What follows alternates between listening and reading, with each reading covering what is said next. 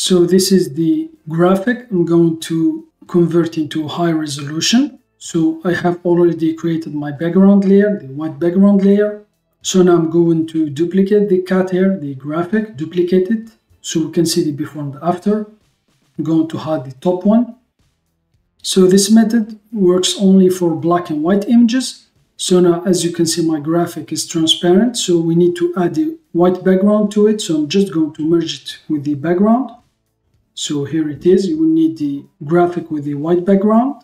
And now go to filters, and then blur, and then Gaussian blur. And now we need to blur the layer so that the silhouette here of your graphic or logo is smooth. So I'm going to increase the blur by clicking on the plus here. So I'm just going to keep clicking. So I think here it's okay. So I'm going to leave it to 9.5. So here, as you can see, we don't see the pixelize or blur. So now press OK. And now go to colors and then curves. And now if you move the bottom point here to the right, it will increase the black areas here. It will convert the feathering or the blur into black. And if I bring this one here and then move the top one, move it to the left, it will convert the blur or the feathering to white. So here.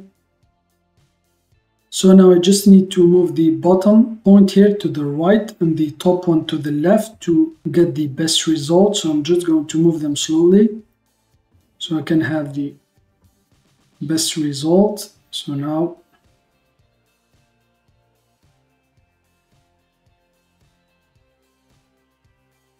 left click on the Gimp window and then press the plus key on your keyboard to zoom in. Now you can still continue to adjust. So for example, I'm going to move this one here. So I think I'm going to leave it here. Now press OK. Now press the minus key on your keyboard to zoom out. Now select the move tool.